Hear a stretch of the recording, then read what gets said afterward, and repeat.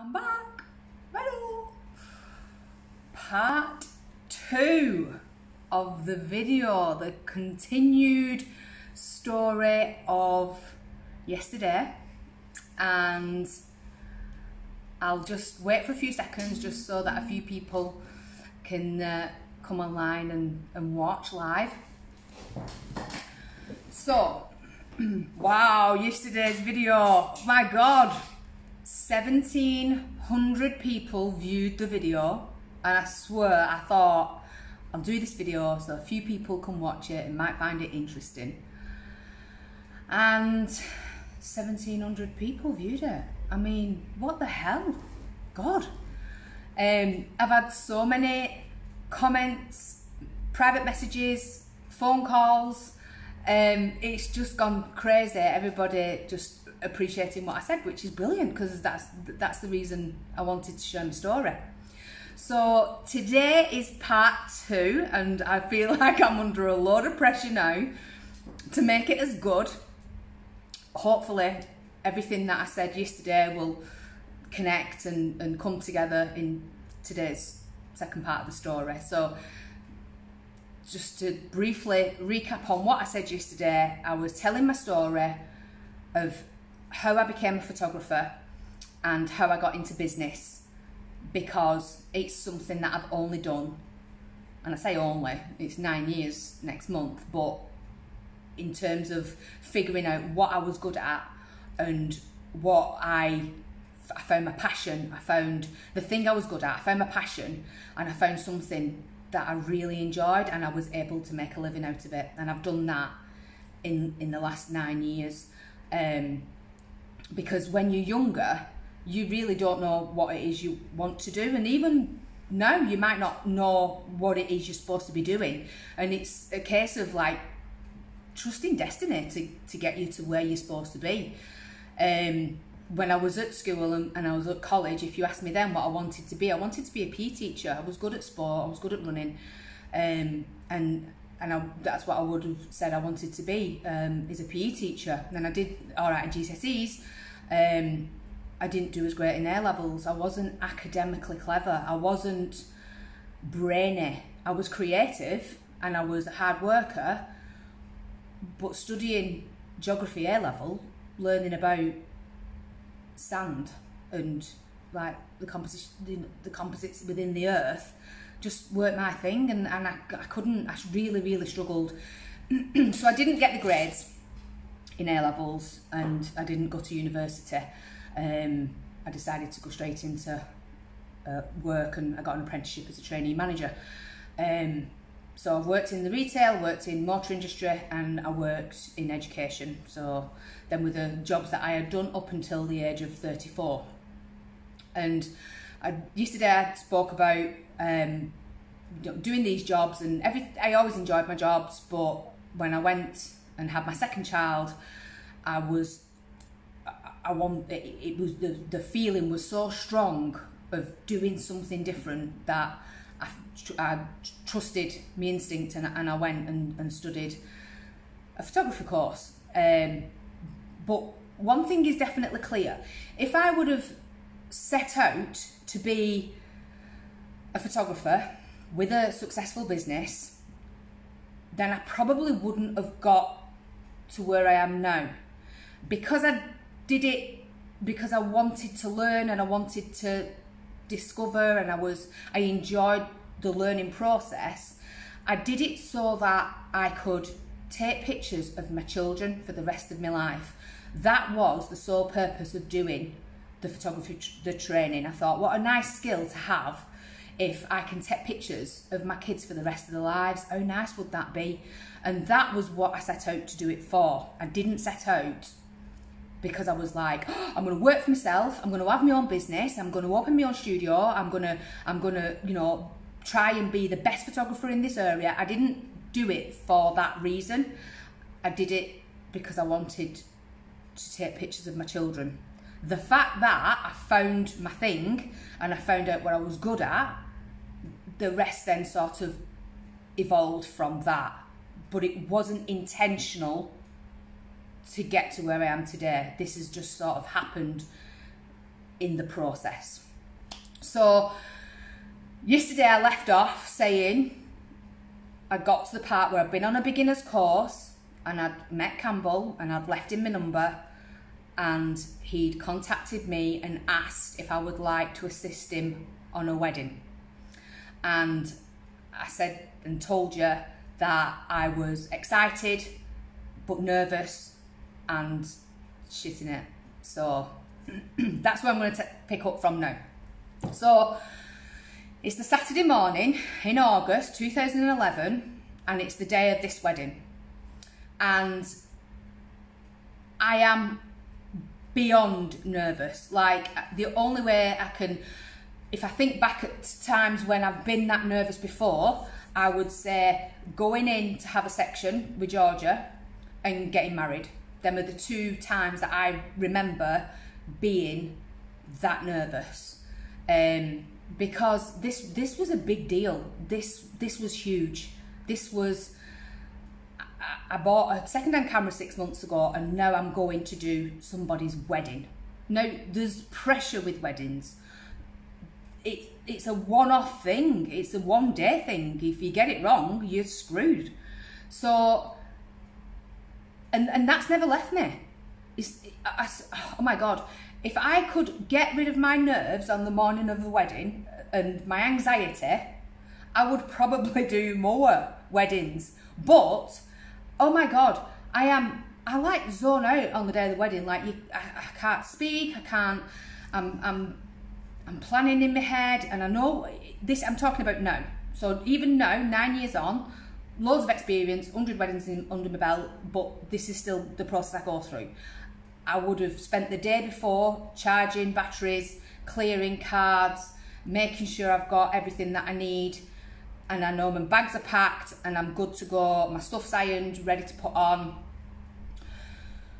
But I'm getting ready and I'm feeling sick and I'm feeling scared and I'm feeling nervous, and anxiety takes over. I'm like, what if this happens? And what if that happens? And what if when she's walking down the aisle, my camera stops working? Or my flash doesn't go off? Or all these crazy things that I know them myself. I've got that thing covered. I have 2 cameras on me. One's never stopped working, but if it did, I've got backup. I've got a second shooter with me. If I collapse there and then and I faint or whatever, I've got a second shooter. And you know, I've got it covered, but it still doesn't stop them feelings and that anxiety and that nerves. But them feelings are what are there because I care. They're there because it means a lot to me, and I care about the people that I'm working for, and I care about my job, and because I care so much, comes with that is all this adrenaline and nervous excitement and nerves. So I know it's not a bad thing. It's just something I have to learn to deal with. And as soon as I get to my venue or wherever the bride is, and I get my camera and I've took my first shot, I'm good. I'm good. I'm in it. I'm on it. I'm in my element. I'm doing the thing that I love, and I'm all right. It's just that build up. It's horrendous. It's just the way I deal with it is I have a playlist on Spotify, and I listen to the songs that I know will sort my head out, and that's the way I deal with it. Now, if I'm travelling to a wedding and I've got Tom with me, which is my second shooter, then us chatting again is what calms me down, and I know I won't be okay. But I've only worked these things out after you know, quite a few years. So this first wedding, and I'm on my own, and I'm going to the place where the wedding's at.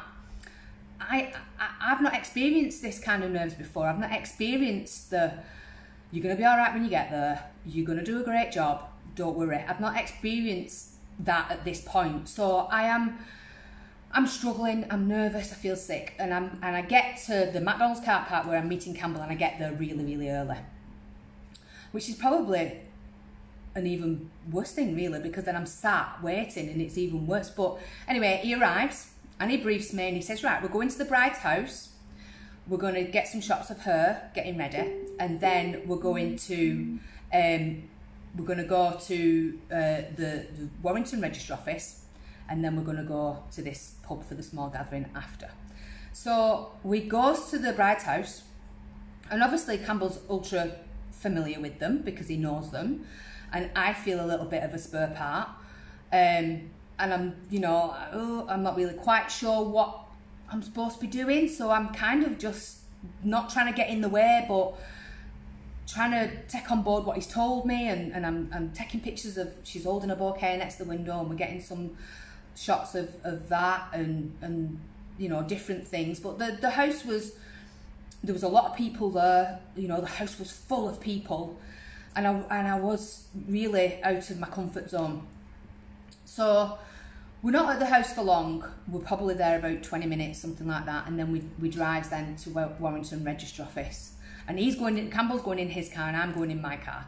And I'm then worried, what if I lose him in traffic and I don't know where we're at to go, and what if, you know, I'm late and I missed the ceremony, and again all these crazy things start going through my head. I had the sat nav on, I knew where I was going, but I still had that feeling of, oh my frigging God. And I remember I was being in the car and I'm trying to make sure I stay behind him, and my dad rang me, and I remember thinking, not now Mick, not now love, I can't speak to you, I can't deal with the conversation, I'm so focused on this. And I remember thinking, at that point, I remember thinking, Catherine, you either sink or you swim, and you've got two choices. You either man up and get this job done, or you go under. And I think there's been so many times in my career, in my photography career, that I've got to that point, because it's not plain sailing and it's not been easy, and there's shit gone down that has got me to that point where I've thought, you either sink or you swim, and you decide what to do. And I ain't no failure, so I've always swam for my life and pulled it off, and that's the kind of mentality I was having on this day. So the registry office at Warrington, it's just a little room in the office, and this is a really small wedding, there must be 20 guests, something like that. And Campbell said, you stay at the back and I'll go up front and just put that lens on that you bought, you know, shoot at 2.8 and just get some images of them from the back and different things like that. So a registry ceremony is literally like 15 minutes, it's not long at all. And they got to that point where they say, and I'm shooting away and I'm taking pictures, and I'm taking pictures of like the chairs that they sat on and the legs underneath and different. I'm trying to be creative in a room that's not very creative. But I wanted to do a good job. I wanted to have a real good bash at it. So they get to that point where they've said the vows, and they say, you can now kiss the bride. And so they start kissing and everyone starts clapping. I start crying. Literally, big dobbers rolling down my face. And it's as though all the day's emotion has just gone woof and just come to the top. And and Campbell's come over and he went, oh, you're alright, what's on? And I was just like, I've just done my first wedding. And it was just like, yes, I've done it. I've done my first wedding. Oh my God. So it was a mixture of emotion. I was crying because I'm an emotional wreck anyway, and it's not unlike me to fill up at weddings. You know, speeches get me. Dads who see the brides get me. Grooms who cry, they get me. And there's plenty of times when I can take a shot and I look on the back of my camera and I just fill up and think, oh my frigging God, they are going to love that picture. And I think because I'm that emotional, it's a good thing, because if I feel that emotion, then I can see that emotion. I know what it looks like, I know what it feels like. And if I didn't have that's is it a skill? I don't know. If I didn't have that about me, then how could I take pictures of it? How could I capture so that you're looking at an image and you can feel the emotion in the picture? And it's because I feel it as well as see it, so it's easy for me to then press the button at the right time. And that's a big thing in photography, because you can digital, you can shoot as much as you want, you can fire as much as you want, but it's not about that. It's about being able to second guess a little bit what's going to happen.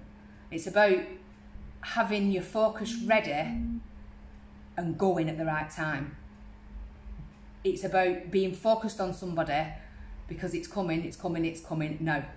And it's capturing it at the right time and knowing and anticipating what's going to happen, and then being able to press the button at the right time.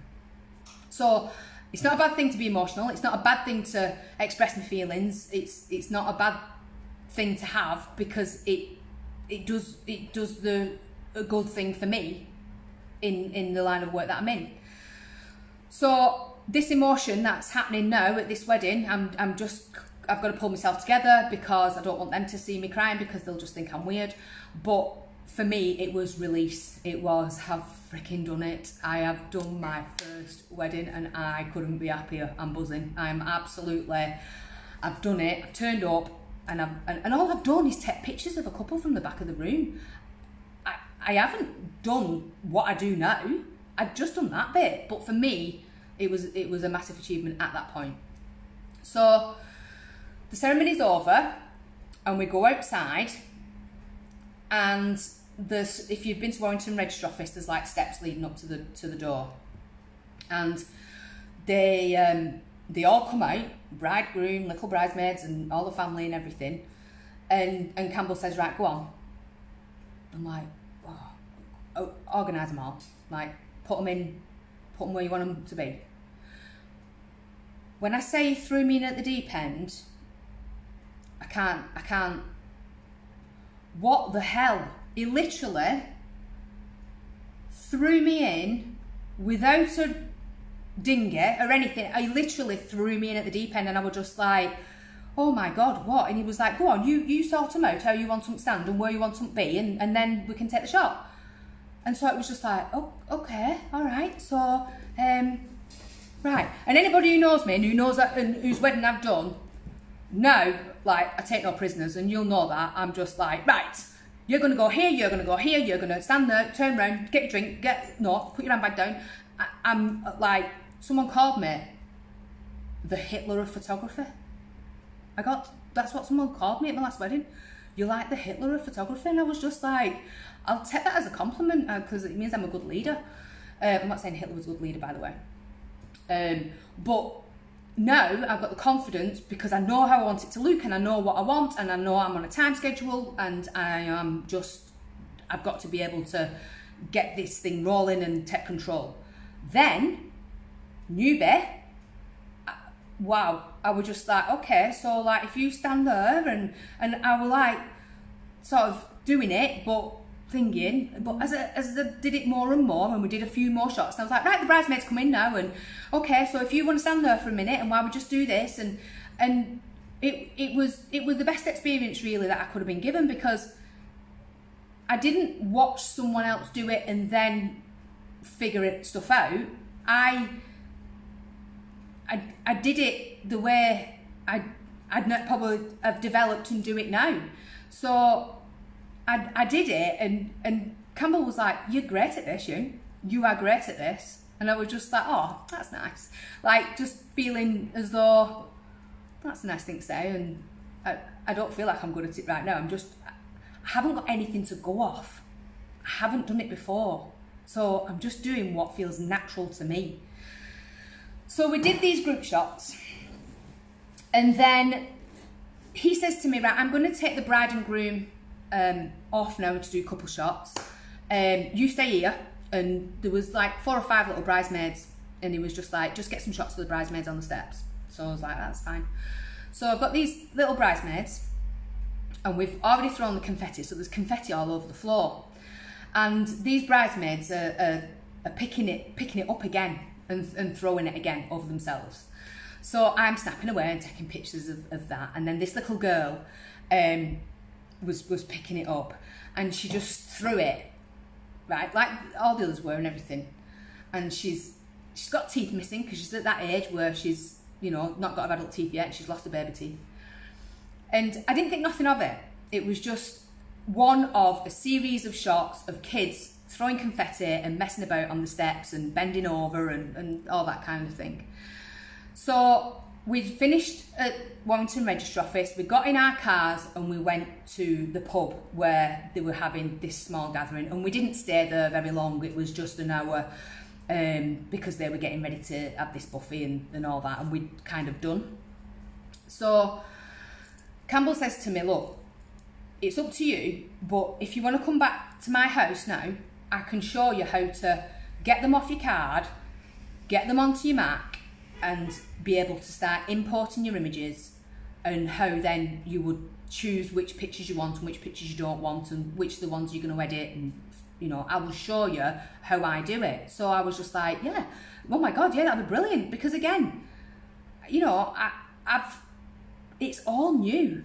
Lightroom was new, Photoshop was new, memory cards and all this, it's all brand new stuff to me. So the more I can learn off somebody, I'm super like appreciative of it. So we goes back to Campbell's house, which was in Northwich at the time, and he plugs my card in and he starts pulling my images through, and they're coming up on the screen, and he's going, oh my God, these are really good, these are brilliant, well done, like you've done well there with these. Obviously I'm a beginner, you know, and I haven't got the knowledge I've got now, so they were good for the stage that I was at. So we're pulling them across and we get to these pictures of these kids throwing confetti, and he just goes, wow, how good's that? And he goes, Kathy, honest to God, that's award winning, that is fantastic. And it's this picture of this little girl with teeth missing and throwing confetti. He went, I'm not joking now, I'm not blowing smoke up your ass or anything, I'm telling you, that is fantastic. And I was just like, oh, he's just being nice to me because he's trying to give me a bit of confidence and, you know, congratulate me on doing an half decent job with him today. So I kind of took it on board and was chuffed to bits that he thought it was good, because, you know, he's the photographer and I'm just learning off him. So I appreciated that he'd said nice things. He said that some of the stuff that I'd done was really good, and this particular image was, in his words, award winning. But I was taking it with a pinch of salt because I didn't know any different. I didn't know if it was good or not. I just thought, whatever. So went home that night, obviously still loving the day. Just had a great time, had a great day, learnt loads, felt a massive sense of accomplishment, and that was at the end of August 2011. And at that time I'd started getting like just friends saying, Mick again, he always rings me, my dad. I started getting requests for, have you got a price list, and have you got how much do you charge and things like that. So I had started with a little price list, and I was offering shoots, and I was mobile, and I was started going to people's houses, and I wasn't charging a lot because I was new and I was still learning, and I was still going through all the motions of being nervous and apprehensive and scared, but I was earning, you know, a small amount of money, but I wanted to do things properly. So on the 1st of September 2011 I contacted HMRC and I said I'd like to register as a sole trader, and that was just so that I could start, because I wanted to buy, all of a sudden there's all these things that I needed and I wanted to buy, and the only way I could do that is if I had a sole trader, then I could put it through as an expense and stuff. So I needed to register myself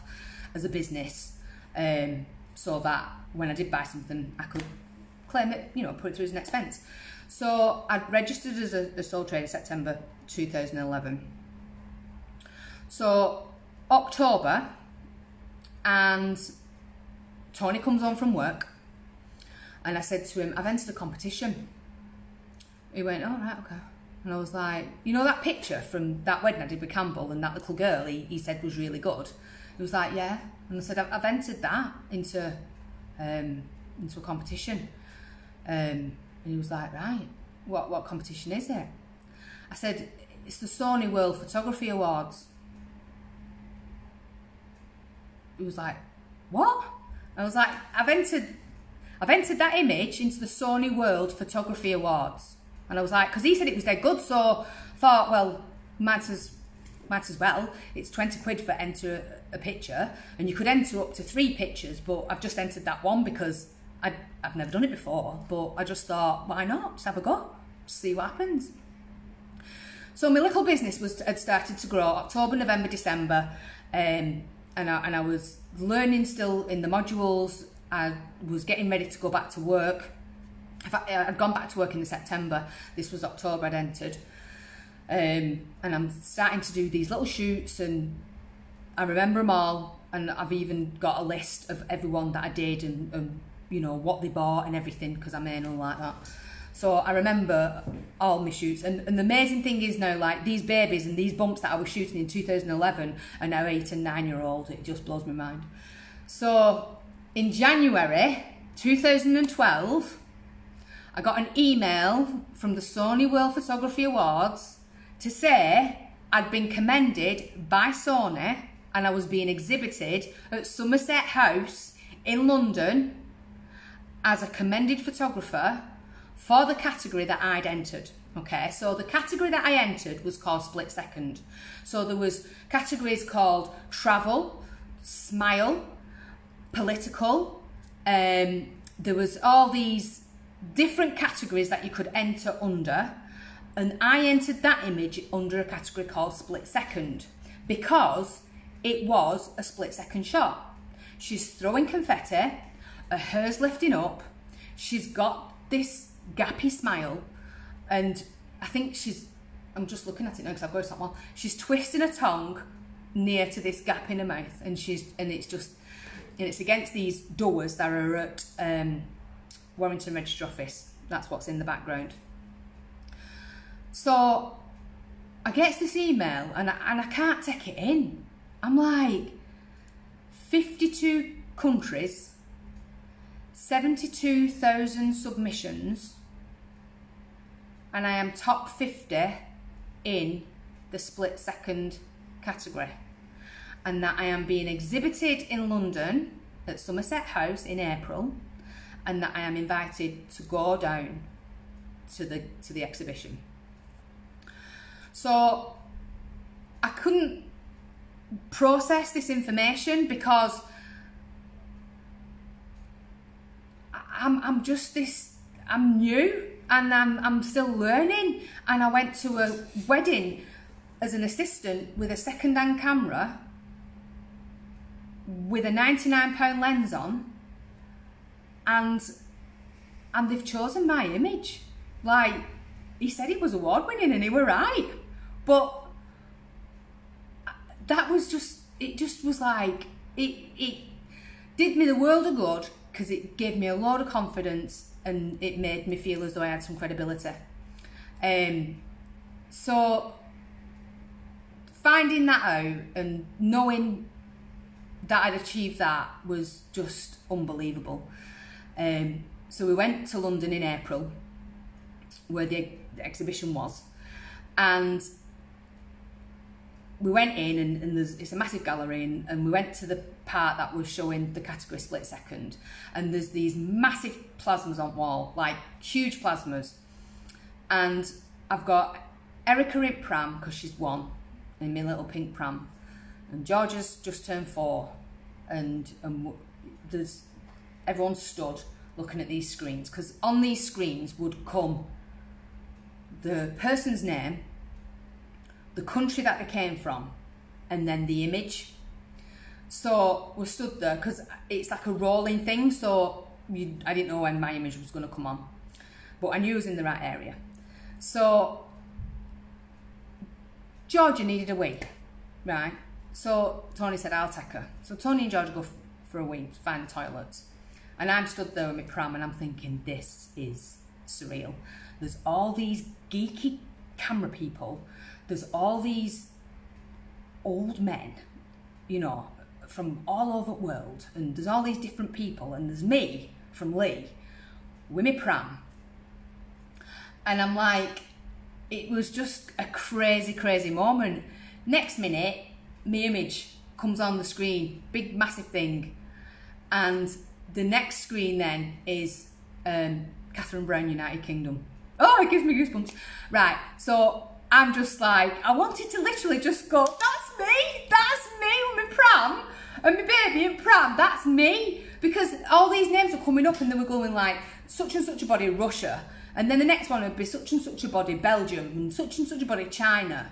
And so it was like random throughout the world. And then Catherine Brown, United Kingdom. And I was just like, I wanted to literally just tell everybody that that was me. And what I did was, Tony missed it because he'd gone to the toilet with Georgia. So I had my phone like here, and I just, I was ready. So when it came on, I did take 2 snaps of the screen because I thought, I've peaked. I'm 12 months into learning how to take pictures, and I've peaked, and I don't know if it's ever going to get any better than this, because I just thought, you know, I've got a second-hand camera, and I'm not dissing the second-hand camera. What I'm saying to you is, I pay thousands and thousands of pounds now for my cameras and my lenses, right? Because I'm 9 years into my business, and I've developed. But back then, I had a second-hand camera with a £99 lens, and I got into the Sony World Photography Awards. How inspiring is that, to know that it doesn't matter what tools you've got. It doesn't matter. You know, people will always say to me, I'll show them pictures on the back of my camera, and the thing that people always say is, how good's that camera? And I'll say, yeah, but you wouldn't say to an artist, how good are your brushes? And you wouldn't say to Gordon Ramsay, who's cooked you the most amazing meal, how good are your pans? Yeah? It isn't the tools you're using. And my story proves that. Because I've not won any awards since. Yeah? I might have had the best cameras and I might have had the best lenses because I invest in good quality equipment. But I haven't won any awards since. But I've not entered any because I've just not. But the cheaper product got me there anyway. So it doesn't matter. It doesn't matter if you haven't got the money to invest in the best of everything straight away. Because if you've got the skill and you've got the talent, you'll get there anyway. So it doesn't matter. So we had a great few days in London and everything, and I came back, and the good thing about it was then Sony emailed me like a logo, like a badge thing that I could then add on to emails. I could put on my website, and it said Commended Photographer 2012. And I would say that then rocketed me. It might have just been my mindset of, I've achieved this, and so it's give me the right to kind of put myself out there. It really did give me the confidence to take it further and believe in myself that I have got a skill, and I've just proved it because I've just nailed that. Like that day, that wedding, you know, if someone would have said to me, oh, you're gonna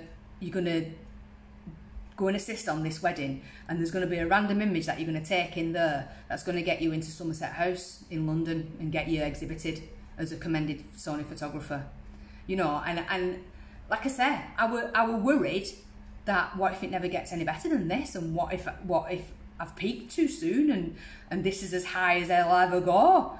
But it certainly did give me that confidence to really make stuff happen, you know, get me head into it, focused me more, understood that I wanted to do this for the rest of my life.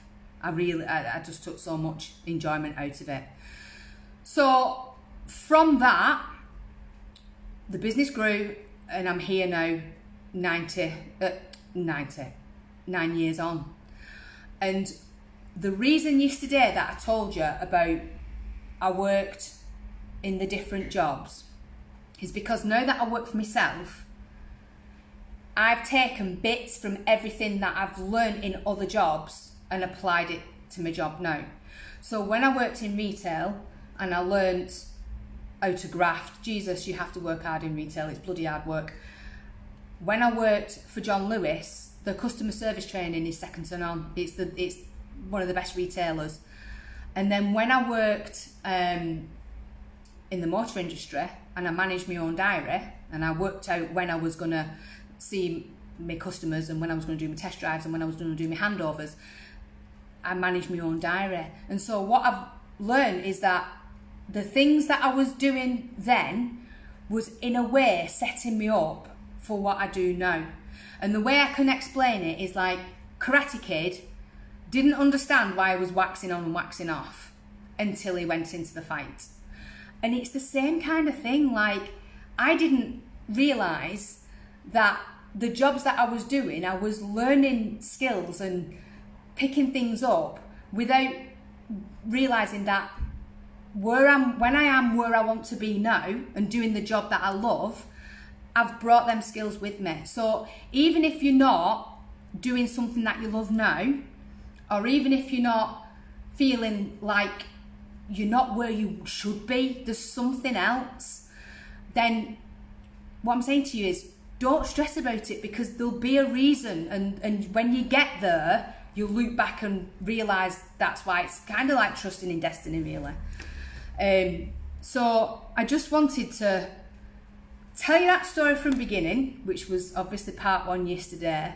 Part 2 was today, was the actual wedding and the, you know, submitting the image and being commended as a Sony photographer and everything else. And you know, I'm three studios. I've opened 3 studios now, and you know the future looks good. The future's exciting. I'm you know, I'm buzzing about everything that's happening in my business, which is great. Another good piece of information is that on the 3rd of April, there will be Northwest Wedding magazine will go on sale, and I'm being featured, yay! So I am having, there's a 4-page spread, and it's a real life wedding, and it's one of my weddings from last July, Holly and Jack. Beautiful, stunning wedding at Ashfield House, decorated by Rose Boutique.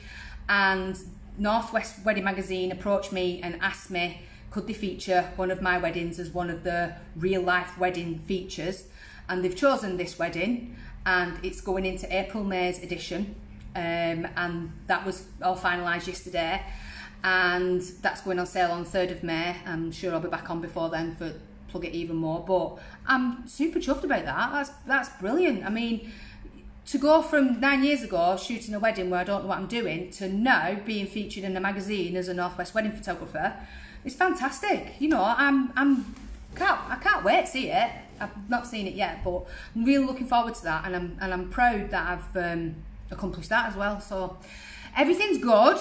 There is more news to come in the next few weeks, so I will be back to tell you more information about what's happening in the world of Cathy Brown photography. It's getting bigger and better, so that's all I can say at the moment, but I'm dead excited because I've kept this secret since last October, and I can't wait for it to start being able to tell you more and show you more and everything else. So just bear with me on that one, but it's good. So I hope you've enjoyed part 1 and part 2. I was under a bit of pressure to make sure part 2 was as good as part 1 because I'd had 1,700 views and all these comments and likes and phone calls and everything. And I just thought, oh God, what if part 2 isn't as good as part 1? And everyone just goes, oh, that were a bit of a letdown, wasn't it? But I wanted to just, again, explain to you my story of how I got here. Have you always been a photographer? The answer is no. But oh my God, what a journey in getting here, and it's been amazing. So I hope you enjoyed it.